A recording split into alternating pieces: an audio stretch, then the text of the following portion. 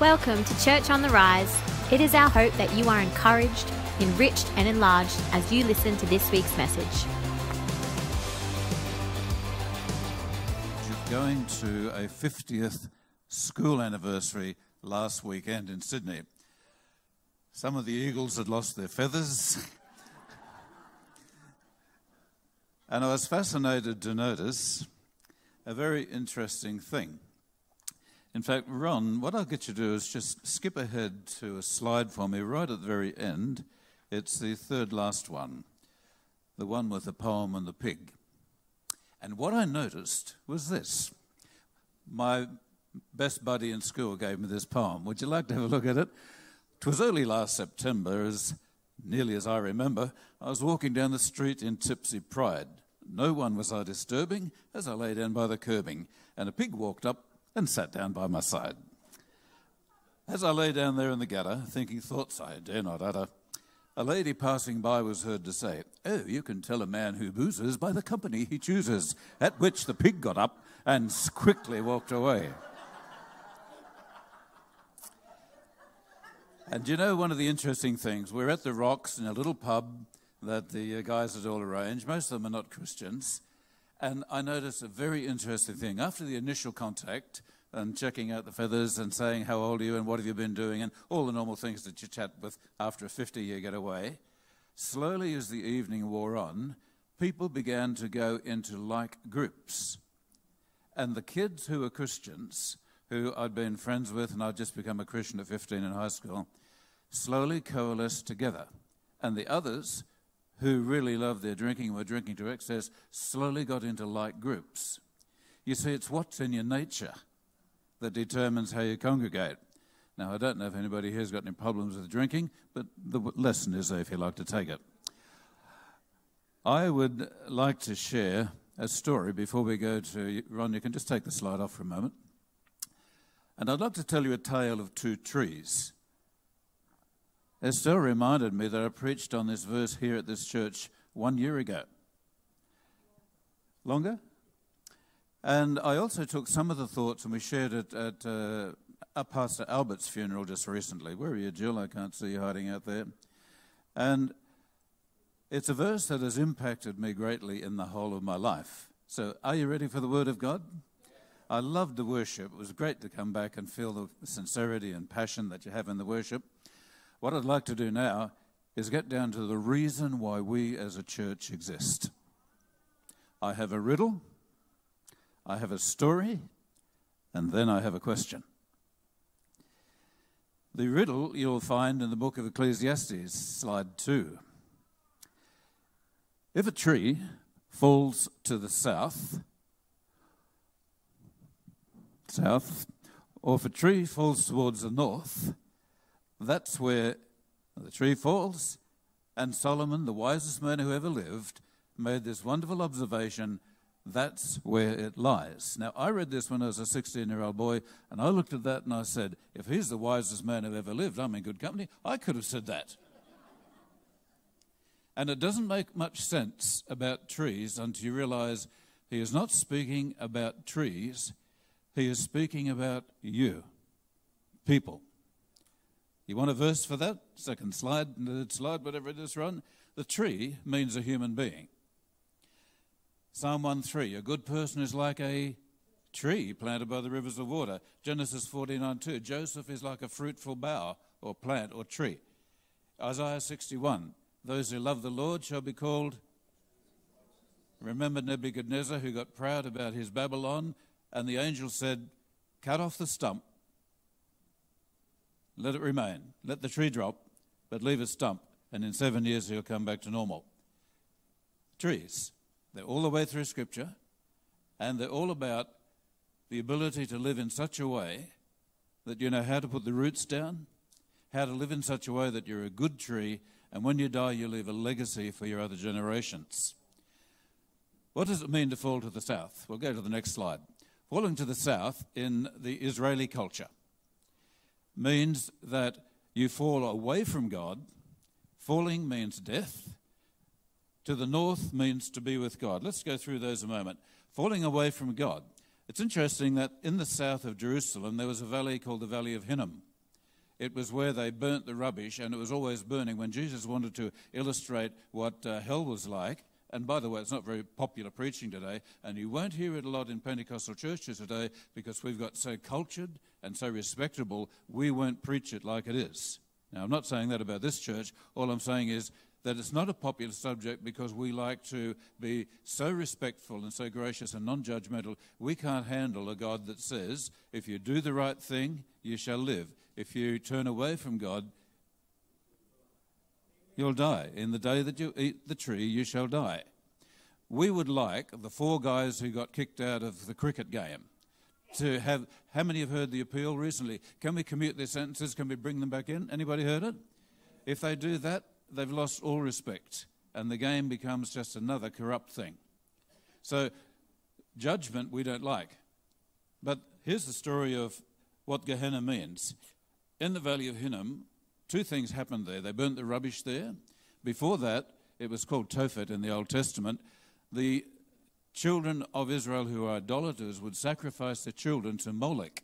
And Molech was a big pot-bellied god with a hollow belly, and they would abort their children. When I say abort, sometimes they were alive. They would sacrifice their children in the Valley of Molech. So it's interesting that when they say fall to the south, nobody in Jerusalem, when they were listening to Jesus at this time, had any doubt what he meant or what Ecclesiastes would have meant when Jesus was speaking about life after death. Now, we'll talk more about that in a moment. Jesus said, a bad tree brings forth bad fruit. It's good for nothing. And what is the end of a bad tree? To be cast into the fire. Sobering stuff. Now, if you're here today and you're not a Christian, I want you to listen very carefully because we are not playing church. The reason we exist is so that you can find God and find the reason that you were made. It would be a shame and a crime for you to be cast onto the rubbish heap of the universe. On the north, towards God, we see that it meant Zion. Zion was on the north part. And when they built the temple, they deliberately said, beautiful for situation on the sides of the north is the dwelling place of our God. So north has a significance. It also meant that further up north was Lebanon, cool and green. And there it said, a righteous man is like a Lebanon tree, like a cedar of Lebanon. A good tree brings a good life and benefits many. And he or she goes to be with the Lord. Philippians 1:23, Paul talking about trees once again, speaking about his life. He said, I long to go and be with the Lord, which is far better. But I know for me to remain and be with you is necessary at this present time. Actually, the word I long to get away, luo, I long to be loosed. I long to let slip the anchor and get away from what's holding me here. And after we came back from the reunion, we had a long chat with my best buddy. We had the same motel room, he in one bed, I in the other. And, we talked till 1 o'clock that morning. And we talked about exactly this subject. And I prayed and I said, Lord, give me the ability to lead people to Christ out of my school generation. I had the pleasure of doing that at about 10 years ago with a good friend of mine, Stephen, came to our church just after his wife passed away. And when we were up on the hill overlooking Nambour, we talked about giving your life to Christ, and we had the pleasure of leading him in a personal commitment to the Lord. Now, Brian, the man who gave me the poem about the pig, was a musician, and he was the one we had the long talk with. But I'm looking forward to the next time. I've got an open invitation to come up to their home, and Nance and I gave them afternoon tea just the other day. So I'm looking forward to sowing a seed that will help his tree fall towards the north. One of the people I was speaking to said, well, I don't want to fall south, I don't want to fall north, I just want to get right white ants and just rot where I am. I said, it's not an option. You can do it with a tree, but you can't do it with a human being. You might lead a rotten life, but I tell you what, you don't have any choice whether it's north or south, because it's what's in you that has determined which way you go. If we go to the next slide, please, Ron, let me give you a very sobering quote. This is from William Booth, the founder of the Salvation Army in the 1880s. And this is what he said about the church in this century. The chief danger that will confront the coming century will be a bloodless religion without the Holy Ghost. Christianity without Christ, forgiveness without repentance, salvation without regeneration, politics without God. Oh, we could stop there, couldn't we? And heaven without hell. We would all like just to have thoughts of heaven only. And folk, you need to balance your compassionate human nature with the fact that God is also judge. He is lamb and he is lion. He is judge and he is saviour. And today's subject is a fairly sober one to throw at you. So what I'd like to do then is give you a tale of two trees. You'll know the scripture. Shall we go to the slide, please, Ron? I'll read it for you. There was a certain rich man, clothed in purple and fine linen, and he said sumptuously every day. There was a beggar named Lazarus, laid at his gate and full of sores. Now, the one you have up there is from the Message. So just to make it a little bit easier, let's stick with the Message because I think the simplicity of it really hits home. He wasted his days in conspicuous consumption. One little girl said he lived scrumptiously. A poor man named Lazarus, covered with sores, had been dumped on his doorstep. All he lived for was to get a meal from the scraps off the rich man's table. His best friends were the dogs who came and licked his sores. I lost my congregation when I told them I was at a chinchilla once, and one of the boys in our church had an ulcer on his leg, and a dog came up and started to lick it. He went to push it away, and an old timber getter who was in our church said, "Don't, let him do it. He'll lick it clean and it'll get healed." Well, I see I've lost a few of you already. And he died, this poor man, who was taken up by the angels to the lap of Abraham. What is Jesus doing here? He is telling a story, and he's asking you to put, where am I in this story? The rich man also died, and he was buried. Listen to the finality of that. The body goes to the grave, but in hell, or Hades, and in torment, he looked up and saw Abraham in the distance and Lazarus in his lap. This is a Hebraism for paradise, Abraham being the father of the Jewish race. "Father Abraham, have mercy. Send Lazarus to dip his finger in water to cool my tongue. I'm in agony in this fire." But Abraham said, "Child, remember." Now, if you've only got 2 words to underline in your Bible, I'd like you to underline those 2 words. Son, remember. What does it tell you? Consciousness, identity, no loss of memory, and a dreadful awareness that you could have been more and should have been more. Why do we exist as a church? Abraham said, "Son, remember." In your lifetime, you got the good things, and Lazarus got the bad things. It's not like that here. Paraphrase, it doesn't work like that in the afterlife. What happens here depends on what you've done in the previous. By the way, Jesus didn't believe in reincarnation. By the way, for all you people who like Buddha, Buddha never taught reincarnation. Does that surprise you? He, when asked about life after death, never gave a clear answer. He didn't know. It was the Hindu philosophers who added to the Buddhism that has made Buddhism what it is today. Besides, in all of these matters, there's a huge chasm set between us. Nobody can go from one side to us, to you, or back again. And the rich man said, "Let me ask you then, Father, please send him to the house of my father, where I have 5 brothers." The high priest at the time was Caiaphas, who had 5 brothers. And Jesus is telling a story that is hitting them right in the middle of their political situation. Let them tell them the score and warn them so they won't come to this place of torment. And Abraham answered and said, they've got Moses and they've got the prophets to tell them the score. Pause there for a moment. 2 groups of people in his audience. One group of Pharisees, one group of Sadducees. The Sadducees are the left-wing, left socialist Labour Party of the day. They don't believe in angel, spirit, life after life, or resurrection. Sound familiar? By the way, does anybody remember Bill Hayden? He was the Governor General. He is an atheist, agnostic, now a deist, and he just got baptised in the Roman Catholic Church early this year. He rattled the cages of the Labour Party, and when they were on Andrew Bolton talking about this, and they were scratching their heads, why would a man who's got the Humanist of the Year, who's atheist, who's taught everybody that God doesn't exist, suddenly turn and get baptised at 86 years of age to go into the Catholic Church? And do you know what his answer was? He said, I have noticed that Christians are the ones who make compassion and mercy, and they start hospitals, and they've changed our society. And if we took Christians out of our culture, the government could not bear the cost of charities and religious and not-for-profits. I want to live, he said, in such a way now that I leave a legacy behind me which is not just an intellectual philosophy, but I want to live in such a way that my life means a difference. Well, did that put the possum among the pigeons in the Labor Party? It got very pushed down to the bottom of the news. But when a man gets to the end of his life, he starts to say, what's it all about? I want to just depart from our slide for a moment. This last fortnight, I've had to take 2 funerals. One is my mother-in-law, my good wife's mum, just passed away at 93.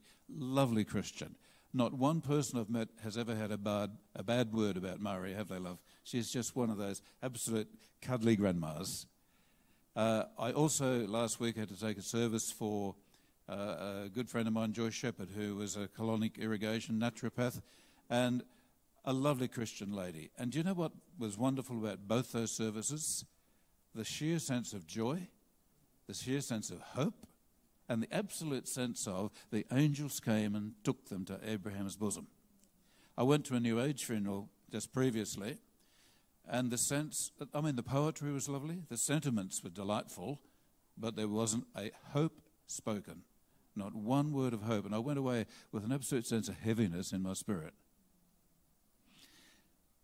Abraham said, they got Moses and the prophets to tell them the score. By the way, the Sadducees believed in the first 5 books, but they didn't want the last 5 books of the Old Testament because too spiritual, too much prophecy, too much angelic encounter, because they don't believe in angels. So let's get rid of all the parts that have about that, and let's just stick with the first part. Trouble is, angels are stuck in all through Genesis. They should have read a bit more closely.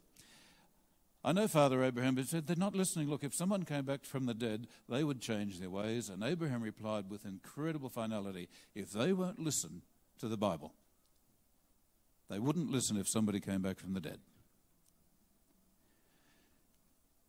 Today, we would even be more skeptical. You would say it's a hologram. He didn't really die, or they didn't die. We'd have all the trick photography, wouldn't we? And so I'm asking you, as we're talking today, to think of your friends and ask, at what point have you seen it important enough to interrupt your pleasantries to be able to talk to them about their soul? Many a man and woman of the past made it their ambition and their goal in life that if one day passed and they hadn't talked to somebody about the Lord, they felt that they'd let God down. That's a great ambition. 2 trees. Let's go to the next slide, Ron. Shall we go back one? Yes. 2 trees. Rich man, Dives. Poor man, Lazarus. Hades, the place of departed spirits, where there's an afterlife. Jesus doesn't even bother sitting down. If you're in the audience that day, and by the way, all of Luke 16 is about rich Pharisees, and if you go through Luke 16, you'll see that the parable is all about rich people, poor people, stewardship, because the Pharisees loved money. The Message Bible says they were obsessed with money. Recently they had an excavation in Capernaum, and the archaeologists found in the home of a Pharisee in Capernaum a $1,500 bottle of wine. That's how rich they were. They lived scrumptiously. And when Jesus was pointing out this story, the Pharisees were listening, knowing that the parable and the story was being spoken about them. Now, Jesus did a few things here. He corrected 2 groups. This is the only time in the Bible where you see Jesus correcting a group publicly. First one is the group of Sadducees. They believe no afterlife, no spirit, no angel, no resurrection. So they've got nothing to look forward to. And when Jesus is speaking to them in Acts 23, that lists all of their beliefs, in Matthew 20 and 37, the Sadducees decided to give Jesus a trick. And they said, lady gets married, brother dies. Lady, in the Jewish culture, had to take the next brother. Brother dies, lady marries again. 3rd brother. Brother dies, lady marries again. 4th brother. You know the story? I'd be checking out my coffee if I was the 7th brother, that's for sure. And they said, we've got him. How's he going to answer this one? Whose wife will she be in the resurrection? And Jesus said, that's easy. He said, first, you don't know the power of God. You're making God as big as your little beliefs. Second, he said, in heaven, there's no marrying or giving in marriage. The plumbing, the hardware, and the gender are to serve the present location. He doesn't answer all the questions about the resurrection body. And he said, and the third thing is, you read the book, by the way, remember the Sadducees believe in the first 5 books of the Bible? So he goes to the first 5 books of the Bible and he pulls out the encounter of who? Moses with God. And God says, I am the God of Abraham, Isaac, and Jacob. So Jesus said, they're alive. He's not the God of the dead, he's the God of the living. And so he proves with one verse on a present tense. Anybody who do grammar at school? No. Okay, take my word for it. On am. If he'd said, I was the God of Abraham, Isaac, and Jacob, it either means they don't exist or they died and that he hasn't got any power to do life after death. But he said, I am. He is not the God of the dead, he's the God of the living. So when you pass away and when your tree falls, you don't snuff it. You live. Your body goes in the ground, quibber. Your body there dissolves. We don't like to think about that. We'd all like to have the resurrection. We'd all like to have the rapture. However, your spirit, Solomon said, the life of an animal or spirit goes to the ground, but the spirit of man goes upward. There is a future for a human being. Now, let's talk about the good side. There's 2 sections. On Hades, he said good side and bad side, equivalent to north and south. And can I say, he's using a geographical description to point out a spiritual reality. So if Jesus is using pictures like flame and torment and thirst to try and describe a spiritual reality, how much worse is the spiritual reality? I've told you this story a couple of times. When I was in Bible college, all the students went off down the Brisbane River to Bishop's Island for a picnic. And just as the boat is just to pull out of the harbour, a guy comes running down the gangplank. He jumps on the boat, says, oh, I'm so glad I made it. He said, I nearly missed the boat, didn't I? And to his horror, he found he's an unbeliever. He's fairly vile-mouthed. He's on board with a bunch of happy-clappy Christians who are going for a day's picnic. And all day long he's, this is the day, this is the day. And he has got the heebie-jeebies at the end of the day. When the boat pulled into shore, he ran up the gangplank swearing. Why? Because if you went to heaven and you were a sinner, you would be more in pain in heaven than you would be with people of your own ilk. In 1977, the worst air crash in the world still is the worst for fatalities. In Tenerife, in the Canary Islands, fog coming in, it's at 1,200 feet high. There's a Spanish aircraft controller. There's a Dutch flying a KLM plane, 747s, big planes. There is a American on a Pan Am flight. And they are so filled up to capacity, there's planes parking on the taxiing runway. Some of you will know the story. As the KLM pilot gets his instructions, he thinks he's cleared for takeoff, and the pilot says, okay. The controller says, Roger, and they've changed all the instructions though because nobody knows quite what they meant. He thought he was cleared for takeoff. At that point, a 747 Pan Am is ready to taxi off. As he's on full throttle, the KLM pilot suddenly hears, turn left, get off the runway. He turns left, but he doesn't get out in time. And the Pan Am flight comes at full throttle and takes off, and the undercarriage hits the back of the KLM pilot, and the whole place explodes in flames. They've got 40 tons of fuel on board. The man who wrote the story was a full gospel businessman. And he said, I understand now what it means when a tree falls to the north and the south. He said, I was sitting next to the most beautiful business people in class, cocking the little finger, sipping the thing, having their sherries. And suddenly when this hit, he said, a wall of flame shot up from the edge of the back of the plane and was rushing towards us. He said, I looked up, I called on God for help. He said, I called out, Jesus. But he said, the people beside me said, Jesus Christ. Excuse me. And they went one way. He meant it another. He looked up, he saw a hole torn on the fuselage. He jumped up, cut his hands on the side of the aluminium and ran out onto the wing full of fuel, along with a whole heap of other passengers. And as this wall of flame came rushing up, he said, I could not believe the blasphemy and the swearing and what was in the heart of a human being at the moment of death. He said, I looked, and you know how tall those 747s are, quite a few stories off the ground. He said, I jumped, I broke both ankles, and I crawled away before the thing went, poof. What you are at your moment of death determines your destiny. And you can't change it. Sadhu Sundar Singh, that great Indian mystic, he said, sin is like a typewriter, and it's got... Does anybody remember typewriters and carbon paper and black ink? And every time you sin, it hits and puts another little bit of darkness. And if you don't get it cleaned up, he said, by the end of your life, you've got... and you're full of darkness. One other thought before we move on for all your scholars. In the Greek, there's an interesting figure called many ands, A-N-D-S, polysyndeton for all you Greek buffs. And it means that when you see and, so, and the rich man died, and he lifted up his eyes, and he was in torment, it means stop and think about each one of these phrases. Don't hurry, look at each phrase. Let's talk about rich man for a moment. The contrast is not, are you rich or are you poor? Because the money is not the issue. In the Jewish culture, if you were a rich man, and you were a good Jew, one of your great obligations was giving alms, charity. If you were ungodly, you turned away and you didn't give alms, you didn't give charity. So every day Lazarus, sitting at the gate, all he's got to live on is dog's saliva and scraps from a table.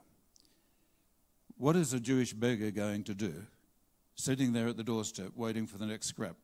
He's got nothing left in life but to pray, has he? So you see a poor man, not because he's not godly because he was poor, but his heart turns towards God. The rich man is not ungodly because he's rich. He's ungodly because he's selfish. He turns his back on his fellow human being, and he lives a life that is so totally selfish. Let's go to the next slide. Where a tree lies simply means this. You exist after death, even though your body goes to the grave. At death, what you are is made manifest.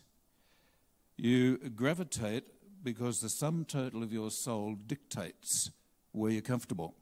In fact, I have this simple statement. I don't think God sends anybody to hell. You go there because you were made for it. Or rather, because you chose darkness rather than light. In fact, in Matthew 25, what did Jesus say when they said, Lord, Lord, didn't we do this and didn't we do that? He said, depart from me, go into everlasting fire for the devil and his angels, because it was prepared not for mankind, it was prepared for who? The devil and his angels. The only solution that God had to the rebellion of Satan and his angels was to say, then guys, you can go where you like and you can congregate together. Now, is the fire of hell literal? I don't quite think so. But I'll leave that with you to argue about. I think the spiritual picture is far, far worse than the literal, which is why Dives, by the way, Dives means rich man, says, cool the tip of my tongue in water. It's a earthly picture to get across a far more worse spiritual reality. If you understand this, you won't be so blasé about your neighbours and your family and friends. And that's, again, the reason why I say we exist as a church, not to have, I was saying it to Les this morning, we're not here because we want a glee club. We're not here because of a happy clubby service. Oh, it's wonderful to worship. I love the congregational sense of when we get together, we have corporate worship. It's almost antiseptic, isn't it? It takes you out of your small club and out of your woes and your anxieties, and it simply says, God matters more than just this life. Next thought there, you gravitate where your nature takes you. If any children are here, get a piece of paper sometime, put some iron filings on top, put a magnet underneath, and watch the patterns you can make with the cool little iron filings, because you gravitate. And the same way, when the resurrection comes, when the rapture occurs, you automatically go to where what's inside. Whoever has the Son has life, and whoever does not have the Son does not have life. When the Lord suddenly sounds a trumpet and the resurrection is sounded, he resurrects the mortal body. He reunites you with your intermediate state, spirit, and you are suddenly like God intended you to be. And it's like those iron filings. If Christ is in you, you automatically go to be with the Lord. We are caught up to meet the Lord in the air. I had one of the most sobering reads on the internet I've had for a long while, and if anybody wants to make a note of it sometime, by the way, if some of you are having difficulty making notes, if you want the PowerPoint, leave your email for me and I'll send it to you. If you have a look at, just Google deathbed experiences, and you'll find some of the most sobering comments that I have ever heard in my life. I'm coming towards the end, and I'd like to give you two of those. The first one is Voltaire, the French atheist. He was responsible for writing stuff that Karl Marx and the humanists, and later on Charles Darwin, made their teachings on, and their godlessness. There are two stories about Voltaire's death. The first one is by his family, who don't want Voltaire to be known as somebody who couldn't face death.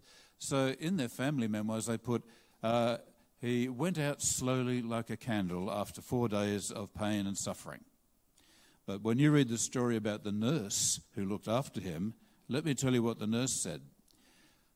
He had a problem with pain because of an internal problem. He got a blocked bowel. The doctor gave him opium. He doubled the dose because he'd been living on 50 cups of coffee a day. He was in such pain that after a while his bowels wouldn't work. And when his friends came to see him, these are his humanist friends, they tried to comfort him. But he was in such pain, all he could groan was, and I won't say it on the tape, JC, he would groan the name of Christ in swearing. And when he was dying, and he only had a few days left to live, his humanist friends closed the doors so that people outside wouldn't see what was actually happening to Voltaire when he came to die. And he died in agony and in pain, and he then just slowly tapered away, took his last breath. No hope, no life. And as I was reading his life story, and I deliberately went to see the opposite side to see, is this an urban myth? Because sometimes we Christians are guilty of urban myths. I then checked out a few others, and I was amazed to find the story of some of the other atheists. David Hume, who, when they came to see him and said, would you like to repent and give your life to Christ? He said, don't mention that name to me, and don't talk to me about hell, because he said, hell is already here in my breast. I can feel it even before I get there. And when you look through that, and I encourage you to take the website sometime, the contrast with Christians is amazing. One missionary, Appleby, about to die and go to be with the Lord, he says, what rapture, what peace, what light, what joy, they come for me. And his face lit up. One of the gentlemen in the story was a Christian, and as he sat up in his deathbed, he put his hand out like that. And his son said, Dad, what are you reaching for? And he said, I'm reaching for another kingdom. I'm reaching for another kingdom. The little daughter of one of the missionaries that he was giving a story of, she is 10 and passing away. The family are just in grief. And she says, the light. She says, the joy. She said, the angels. I just want to go. Please don't hold me back. I just want to go. See, when your tree comes to fall, it's what's in you that determines which way you go. Now, this is a story of two trees. Skip the next slide, Ron, and go to the last one, if you would. My question, I promised you a riddle. I've given you the story. Now, my question is, which way will your tree fall? I wouldn't be a good friend to you or a good pastor if I didn't make an appeal right now, and I want to do that. I want Christians just to bow their head and pray. There may be somebody in this meeting today who hasn't made that decision. He that has the Son has life. And sir, madam, I don't know who's all here today and what you're believing, but I've told you what Jesus said. When my friend Brian, his wife, said to me, what do I do about the Old Testament, the New? My comments was, find what Jesus said, and then you'll understand the Old Testament. And this is what Jesus said. So I'm asking right now whether you would say, God, I know I'm not ready, but I want my tree to fall towards the north and not the south. When I first was a boy of 15, I heard 3 gospel messages, and on the third one, the preacher said, son, if you died tonight, which way would you go? So now you know why this verse means so much to me. And something skipped over my head, it went down to my heart, and it said, I am not ready to meet God.